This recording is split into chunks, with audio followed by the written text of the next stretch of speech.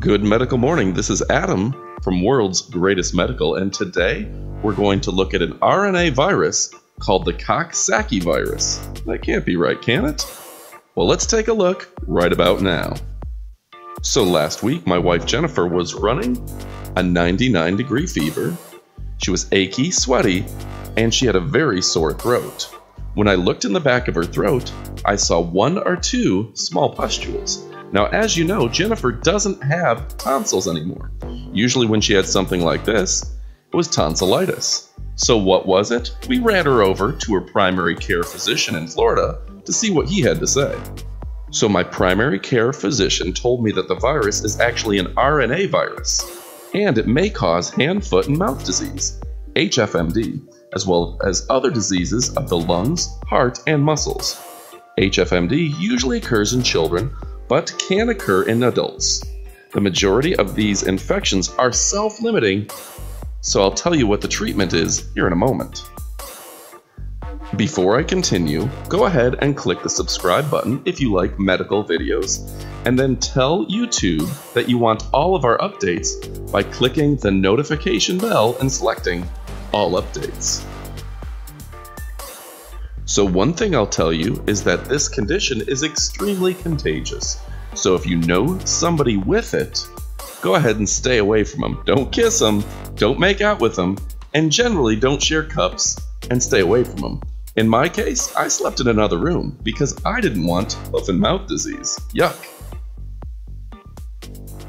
So what are the symptoms? Well, fever, just feeling ill in general, a skin rash, sore throat, small blisters that ulcerate in the back of the throat. So basically, if a doctor looks in the back of your throat and sees some small blisters, it's probably this.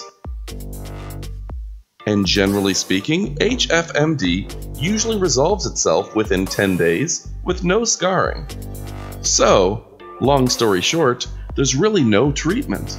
All you have to do is just wait it out. You can take some ibuprofen, try to relax, get plenty of fluids, but generally speaking, there's nothing you can do about it. So according to WebMD, the incubation period is usually just a day or 2, and really no more than 5 days. So if you've been exposed to it, but it was more than 5 days ago, you're likely okay. Avoiding it is pretty much like any other flu or cold. Just avoid the person, wash your hands a lot, and stay away. But do you have any tips for me on how you prevent colds and flus when you're indoors with a person who's sick? I'd love to hear from you because I don't want to get sick myself. Thanks again for watching. If you have any questions, go ahead and ask them below. We'll do the research and get right back to you. Again, I'm Adam, and for Watson, thanks for watching. Click the notification bell, subscribe. We have new videos all the time.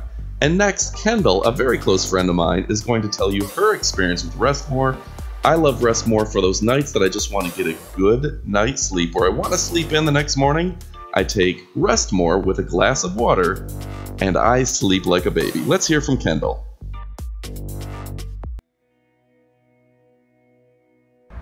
So for the past week I haven't been able to sleep well, and I was waking up groggy for work in the morning, and so then a buddy of mine decided to tell me about Restmore here, and so I decided to try it one night. So I grabbed me a glass of water and took 2, fell asleep within 30 minutes, and then I woke up so energized for work in the morning, and I'm definitely going to try it again, and yeah.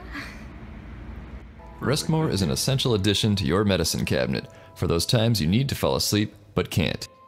Remember, when you just need more rest, get Restmore.